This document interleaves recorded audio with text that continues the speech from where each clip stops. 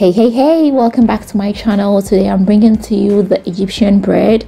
This is also known as the Lebanese bread, and it is also called the Arabian bread. I must say that people of Northern Africa also eat this type of bread. So basically it's like a Middle Eastern, Northern African kind of food. Without wasting much time, let's just get started. First of all, I'll get my yeast. This is about 10 grams. I will add in a teaspoonful of sugar. Then I'll cover it up with some warm water. I'll come in with a plastic wrap and leave it alone to rise.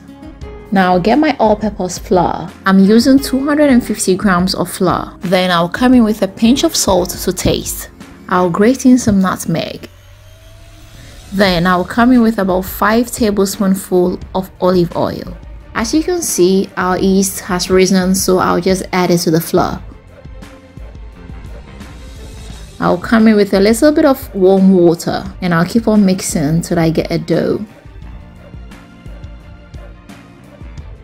Now it's mixed up very well, so it's time to come in with our hands. With the help of my palm, I will just knead it up. So I will knead for about 10 minutes.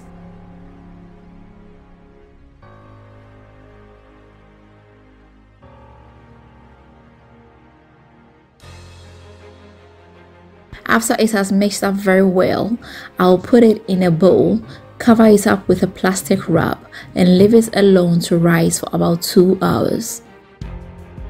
So it's been after 2 hours, and as you can see, it's risen very well. I'll dust my working board with some flour and I'll put my dough on it. I'll divide those into 4 pieces.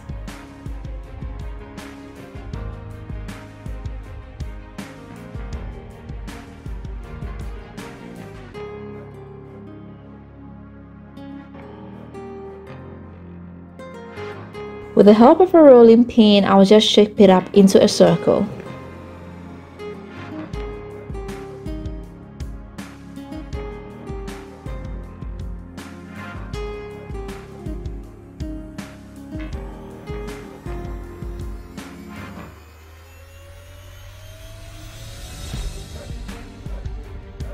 I must say, I never get the perfect circle, but this is okay, we can manage it.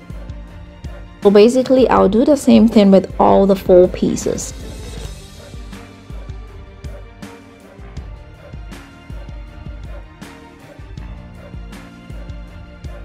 Now I'll put a pan on fire and I'll come in with my shaped dough.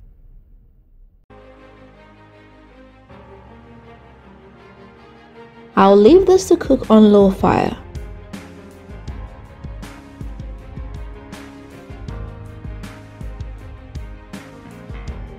I'll cook each side for about 2 minutes.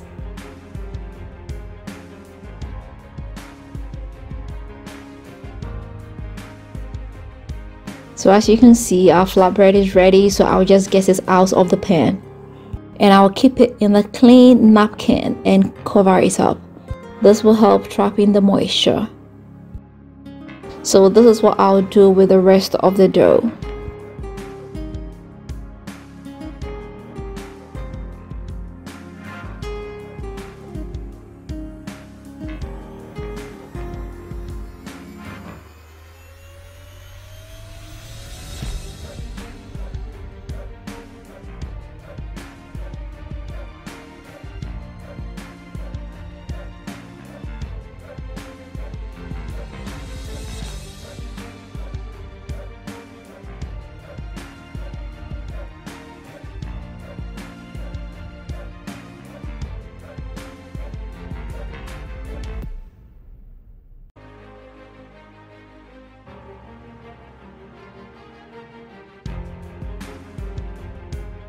So after everything, this is what we have here. Our Egyptian flatbread is ready.